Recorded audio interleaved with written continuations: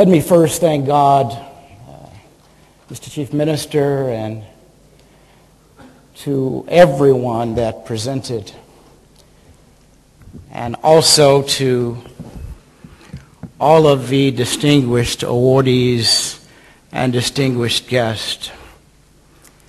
I am truly honored and humbled to be presented this award by the Academy for Human Rights. But I'm reminded not just of words we just heard by my father, but certainly whenever I come to this nation, I cannot come to this nation without paying tribute to Mohandas K. Gandhi for what he represented.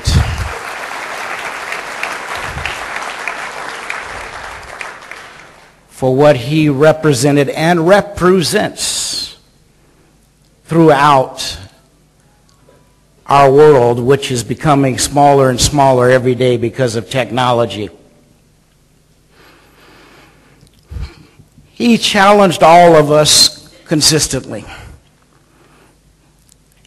And he certainly challenged my father consistently, and mother.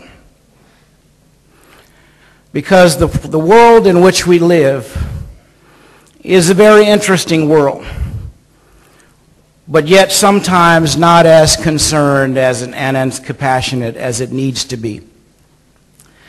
For we have all the resources that we need to eradicate poverty. We have all the resources that we need to ensure that this planet is healthy from an environmental standpoint and from a physical standpoint. We have all the resources that we need so that no one on any nation could not have appropriate education. We have all the resources that we need so that everyone could have at least a decent home. We have all the resources that we need for justice to occur all over our globe. But yet we sometimes forget, certainly about the least of these God's children. And so today, I actually had a speech, and because of airplane troubles and luggage not arriving, I had to come from the heart, really.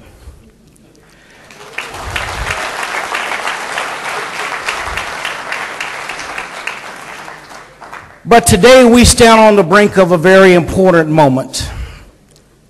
For when we leave this place this afternoon, the question is, what shall each of us do to try to make this small planet, which is large in numbers, a better place than it was when we arrived?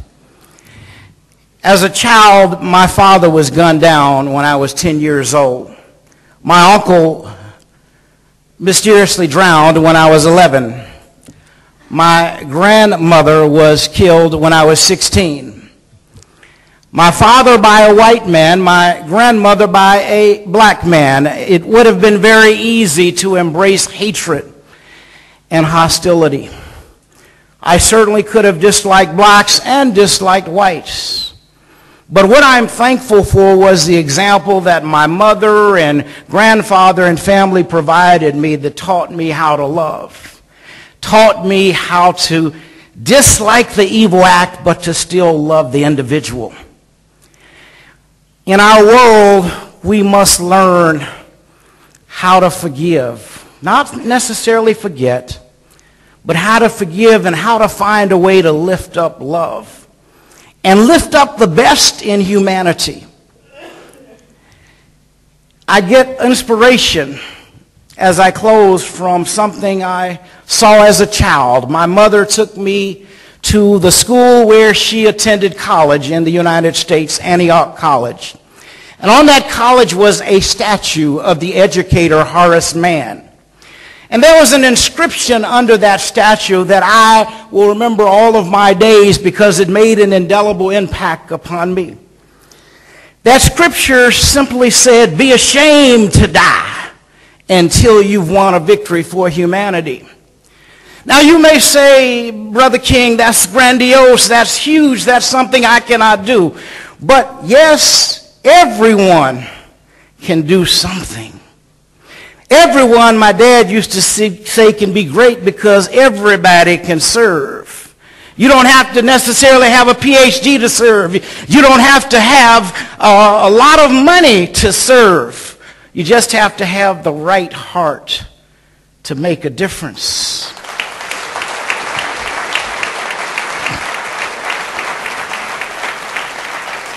So whether it is in your village or your city or your state or your region or your nation, or whether it's in our world, just be ashamed to die until you've done a little something to make this place where we all live a little better than it was when you arrived. Thank you, and God bless each and every one of you always.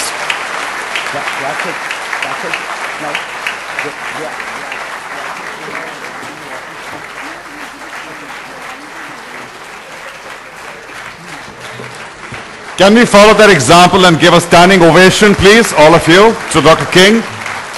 That's an absolutely amazing reaction. Thank you so much.